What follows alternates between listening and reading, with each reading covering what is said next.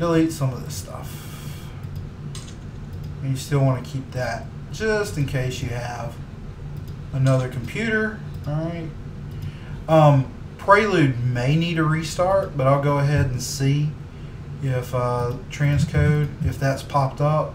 So it hasn't, so what I might have to do, you know, go to cancel, double click, let's see if transfer clips to destination. Make sure that we go to the right place to download all this footage. And let's see if the transcode is not up. So what we will definitely have to do is quit Prelude. And probably should have done this first, but just in case, we can open up this recent package that we've been working on here, or this recent project.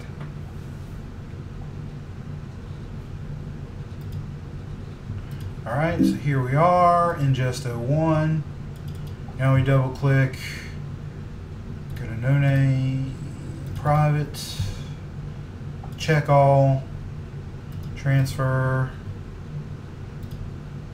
Gotta make sure we're in the right folder, keep everything together. Well, perhaps this is just for, well, I really wanted to be able to transcode that. Well, we'll look in a minute. Maybe we'll have to do something a little bit different later down the line. I'm new to Prelude. I've used it a couple of times. I haven't used the ProRes, so apparently this is just for the audio. But this is fine. This is fine. Just going to add a subfolder with the date here, and I'm just going to click on ingest. And so what it's going to start doing is bringing in each one of those files. Now there was an option in there that would allow you to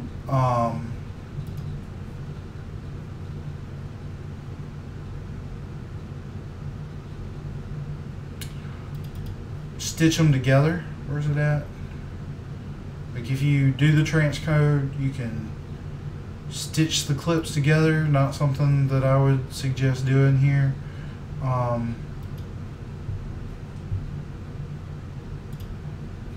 I just wanted to show you that. I figured out what the ProRes problem was. In previous versions before Creative Cloud, if I install the ProRes like I showed you previously, it would work just fine. But now you have to go a little bit extra. On that page that I showed you earlier from the guy with the great tutorial, he does have a link for the additional ProRes presets. You have to download those. And you can, it's a zip file, and you can see them here, unzip them, okay? You have to open up Adobe Media Encoder, and then what you're gonna have to do is you're gonna have to import presets from right here.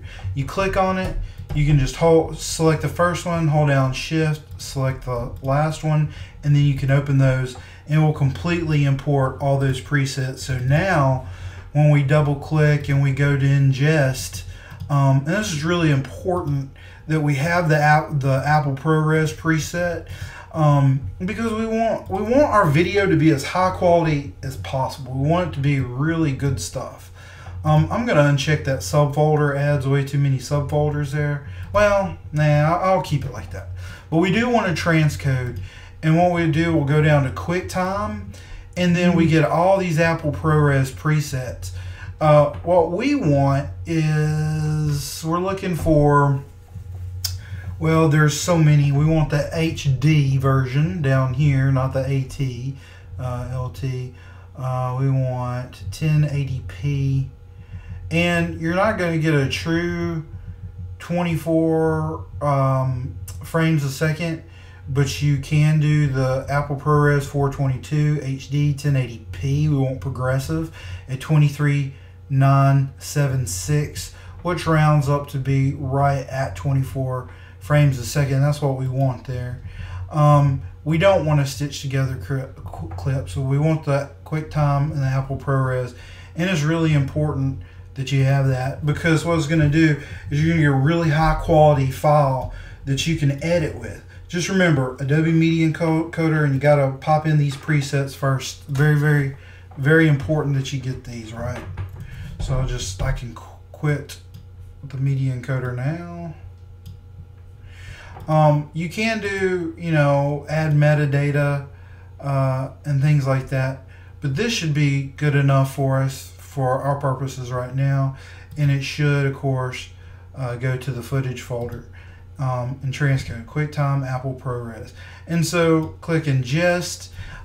This is probably going to take you a while, so you're going to have to give it, you know, you're going to have to give it a while for all the video to come through.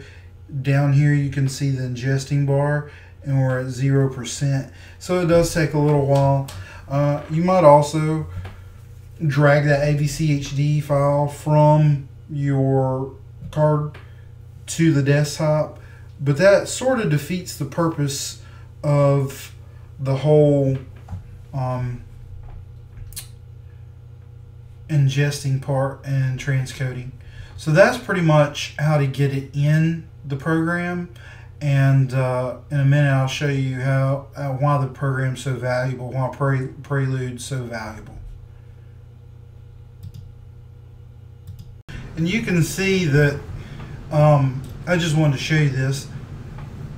When you start to encode, what it does, the Prelude actually encodes through the media encoder, Adobe Media Encoder. So it pops up if it's behind. It might be behind your Prelude, so you might not be able to see. But you can look at all the clips that are being ingested into the computer here. So it's you know, it's